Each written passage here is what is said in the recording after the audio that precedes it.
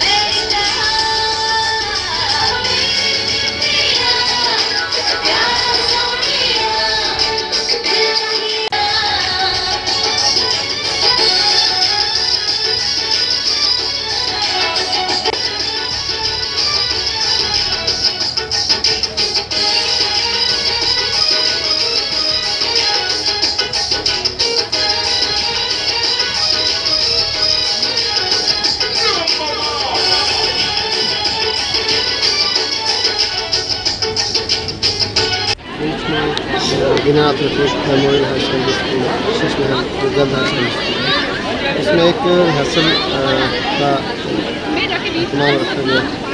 ये यूम आज़ादी के सिलसिले तक़रीबात के सिलसिले की एक कड़ी है जो कि यूम आज़ादी सेलिब्रेशन हो रही है। आज़ादी का अमृत महोत्सव इस बार मनाया जा रहा बड़े पूरे मुल्क में बड़े जोर शोर से, और इसी सिलसिले की कड़ी है कि ये तक़रीबात पूंछ में भी हो रही है और उसकी तैयारियों के लिए आला इंतजाम किए जा रहे हैं। एडवांस में ये सब चीज़ें हो रही हैं कि जो ग्रुप उस मैन फंक्शन में पार्टिसिपेट करेंगे। इसके फ्लैगशिप प्रोग्राम्स हैं हमारे हिंदुस्तान में चल रहे हैं, जैसे बेटी बचाओ बेटी पढ़ाओ, जल जीवन मिशन है, उसको लेकर के नशा मुक्त भारत अभियान है। तो इस बार जो हमारी कल्चरल कमेटी थी, जिसमें डॉक्टर अलमदार साहब के साथ साथ चीफ एजुकेशन ऑफिसर पूंछ, district youth sector sports officer पूंछ थे, ASP मुशीम अहमद साहब थे यहाँ पर हमारे दरमियान मौजूद। तो यही फैसला हुआ था कि इस बार का क्योंकि आज़ादी का अमृत महोत्सव है, पिछले 1 साल से मनाया जा रहा है, लिहाजा इस बार जितनी भी आइटम्स हैं वो थीमेटिक हैं, थीम को लेकर के हैं, फ्लैगशिप प्रोग्राम को लेकर के हैं और आज़ादी का अमृत महोत्सव के हवाले से हैं, जिनकी आज प्री स्क्रीनिंग यहाँ पर हुई है और इसे अभी और सुधारा जाएगा, इसमें निखार लाया जाएगा। और इस बार मैं आपको यकीन दिलाता हूँ कि पुंछ निवासियों को पिछले कई। Chief secretary doctor Arun Kumar Mehta ने श्रीनगर शहर का दौरा किया। कहा, श्रीनगर शहर दुनिया के खूबसूरत तरीन शहरों में से है।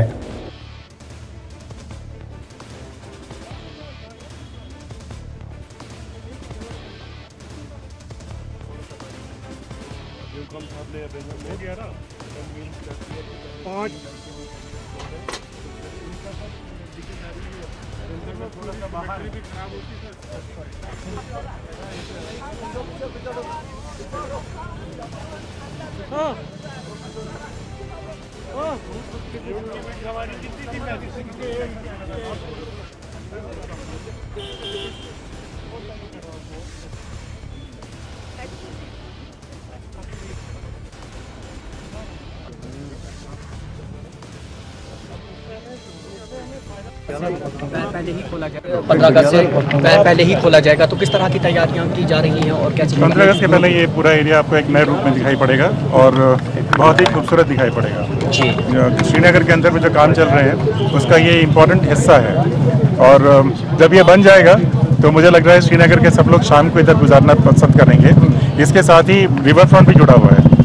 तो ये नज़ारे 15 अगस्त के बाद ही के होंगे कि उससे पहले हम कोशिश पहले ही होंगे।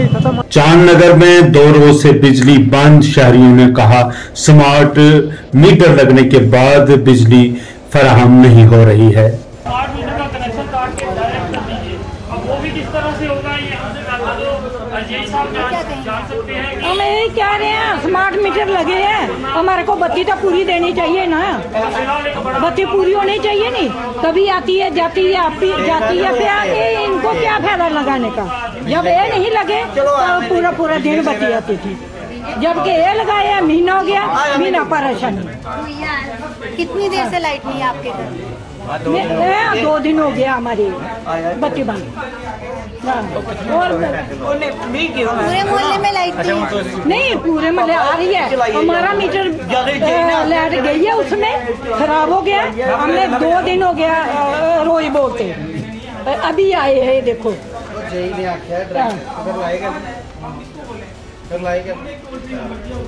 नहीं मैं नहीं, सॉरी।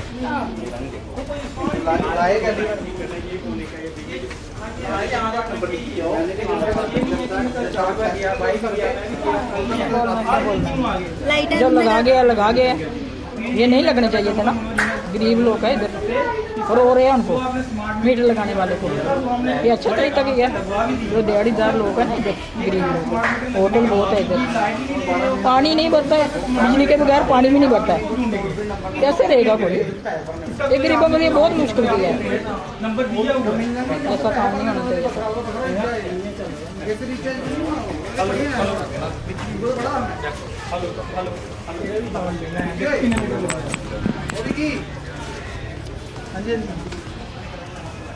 कितनी देर से लाइट नहीं है यहाँ पे? मैम 2 दिन से लाइट बंद हुई है, 2 दिन से। तो कल मैं गया, इनके ऑफिस है स्टेडियम के बाहर, MM स्टेडियम के बाहर है, बिजली डिपार्टमेंट वालों का ऑफिस है। मैं इनके पास गया रिक्वेस्ट करने, सर ऐसी सी बात है, हमारा मीटर का 2 दिन से बंद पड़ गया है, तो लाइट नहीं आ रही है, मीटर की लाइट ऑफ है। उनका जवाब ये था कि हमारा स्मार्ट मीटर वालों से साथ कोई कंटेक्ट नहीं है, उनका कोई लेना देना नहीं हमारा, ये उनको कंप्लेन करो। मैंने कहा सर उनको कोई कंप्लेन नंबर, उन्होंने एक नंबर दिया 1912, जो नंबर कोई रिस्पॉन्स ही नहीं कर रहा है, वो कनेक्ट ही नहीं हो रहा है, तो कंप्लेन मैं किसको करूँ, किसको सुनाऊँ अपना दुखड़ा? बच्चे हमारे यहाँ पे रुल रहे हैं गर्मी से, बुजुर्ग जहाँ पे तंगी से गुर रहे हैं। मीटर लगाने के बावजूद भी रोज की 50 बार लाइट बंद हो रही है। तो फिर फायदा क्या है स्मार्ट मीटर का? तो पहले स्मार्ट सिटी के जो लोग हैं पहले उनको स्मार्ट बनाओ, उसके बाद स्मार्ट मीटर के जो ऑर्डर हैं वो फॉलो करो। हमने एलजी मनोज सिन्हा का ऑर्डर फॉलो किया है। देखिए आप एक शॉट लीजिए, देखिए एक खंबे में कितने स्मार्ट मीटर लगे हैं। कल को यहाँ पे कोई आग जनी हो गई, अगर कुछ हादसा हो जाता है तो हमारे घर जलेंगे ना, हमारा नुकसान होगा, इनकी भरपाई कौन करेगा? तब बाद में ये अपने सारे पॉलिटिशियन आ जाएंगे अपनी रोटी सेकने के लिए। ठीक है, गरीब आदमी की कोई नहीं सुन रहा है। अब मैं 2 दिन से परेशान हूँ, मैं किसको रोऊं, किसको बोलूँ? देखिए ना, हम मीटर भी हमने लगवा दिए, स्मार्ट मीटर भी लगवा दिए, बिल भी हम टाइम टू टाइम पूरा बिल दे रहे हैं, सब कुछ सही है, तो फिर हमें दिक्कत क्यों हो रही है? कॉर्पोरेटर को मैंने कल फोन किया, उनका स्विच ऑफ था। और रविंद्र रैना जी सारे कॉर्पोरेटरों को लेके तो ठंडे इलाके में बैठे हुए हैं पटनी टॉप में। उनको क्या आम जनता के बारे में? आम जनता तो यहाँ गर्मी में परेशान है, वो ठंडे इलाके में कल पटनी टॉप में बैठे हुए एंजॉय कर रहे हैं अपने। एकजुट जम्मू ने किया एहतजाज, कहा स्मार्ट मीटर हटाए जाएं। जम्मू की आवाम को बुनियादी सहूलियात फराहम करने का मरकजी हुकूमत और लेफ्टिनेंट गवर्नर की इंतजामिया से किया मुतालबा। चल रहा है यहाँ पे और उसी को लेके आई ये सारा आवाम जितना भी यहाँ पे इकट्ठा हुआ है। ये एक रोष है, ये एक आक्रोश है जम्मू की जनता का कि जम्मू के लोगों को अब दबाना और उनके साथ अत्याचार करना बंद करो। पिछले 75 साल से जो सरकारों ने ये काम किया है, इस सरकार से बड़ी उम्मीदें थी हमें कि 2014 से लेके आज तक इन्होंने कोई ऐसा काम नहीं किया कि जिससे हिंदू जो है सशक्त हो। और आज खासकर जम्मू की जनता को इतना परेशान किया हुआ है कि मजबूरी में इतनी गर्मी में यहाँ पे सड़कों पे आना पड़ रहा है लोगों को। और ये सारा का सारा यो है, ये एडमिनिस्ट्रेशन।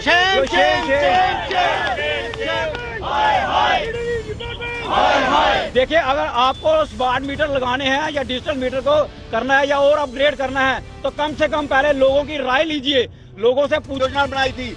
और ये सरकार जो आज देखो लोगों की पेंशनें बंद कर दी हैं उन्होंने, जो 1-1 हजार रुपया एक विडोज को किसी गरीब आदमी को मिलता वो भी बंद हो गया। और ये सरकार से हम कहना चाहते हैं कि ये जो मीटर, ये जो स्मार्ट मीटर लगाए हैं, ये जब से इन्होंने प्राइवेट कंपनी को ठेका दिया इसका, और ये मीटर जो इसकी पल्स है वो इतनी तेज दौड़ रही है ताकि इसकी जो यूनिट है वो ज्यादा से ज्यादा चढ़े। और ये प्राइवेट कंपनियां जो है इसको स्मार्ट मीटरों को तेज करना चाहती है क्योंकि लोगों की जेब से पैसा निकले। क्योंकि पहले जो सरकार के अधीन था ये महकमा, अब प्राइवेट हो गया है। प्राइवेट लोगों को इन्होंने कहां से सैलरी देनी है? यहाँ से ही तो निकालनी है, यहाँ से ही अपना खर्चा निकालना, इसलिए ये मीटरों को तेज कर रहे हैं। तो हम ये सरकार से चाहते हैं कि जितने भी मीटर लगे हैं इनकी पल्स चेक की जाए, जो पल्स ये तेज चल रही है पल्स को कम किया जाए। और इतनी जो जुंटे आ रही हैं, एक गरीब जो 100 रुपया बिल आता था उसका 200 रुपया आ रहा है। जम्मू घुमट मार्केट वार्ड नंबर 7 में तरक्याती कामों की शुरुआत, कहा 3 करोड़ रुपए की तामीरात करवाई जाएगी।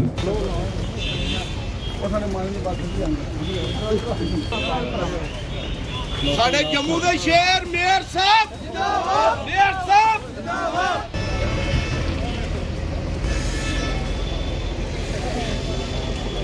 सारा रीडेवलपमेंट होगा 2.5 करोड़ से, और इन सभी दुकानदारों को अच्छे तरीके से यहाँ कियोस्क बना के दिए जाएंगे ताकि इनका काम अच्छा व्यवस्थित तरीके से चले और अच्छा माहौल मिले। और यही एक सरकार का काम होता है कि नागरिकों को कैसे वो सुविधाएं प्रदान कर पाएँ और उनके मन में और उनकी दिमाग में ये एहसास आए कि सरकार हमारे लिए काम करती है। और उसी के तहत इसका सौंदर्यीकरण भी होगा और वहाँ जो गेट है ऊपर उसका भी रीडेवलपमेंट होगा। 2.5 करोड़ की लागत आएगी। स्पेस जो है उनकी बढ़ाई जाएगी, जो भी बाहर से यात्रु वगैरह आए उनको भी कोई परेशानी ना आए। एक अच्छी लोकेशन जो है वो दी जाएगी ताकि बाहर से कोई भी देखे, ये मेन हब सिटी का है, जब भी बाहर से कोई आए तो जम्मू कश्मीर जो है वो एक खूबसूरत जो है वो दिखाई दे। तो इसके साथ साथ हमारा हेरिटेज गेट भी है, उसको भी रेनोवेट किया जाएगा। इसकी लागत जो है वो 3 करोड़ के समथिंग है। उस हिसाब से मैं एक और रिक्वेस्ट मेयर साहब से भी करूंगी आपके माध्यम से कि हमारे जो शॉपकीपर्स हैं, जो शॉप चलाने वाले हमारे भाई लोग हैं, वो उनको परेशानी ना आए।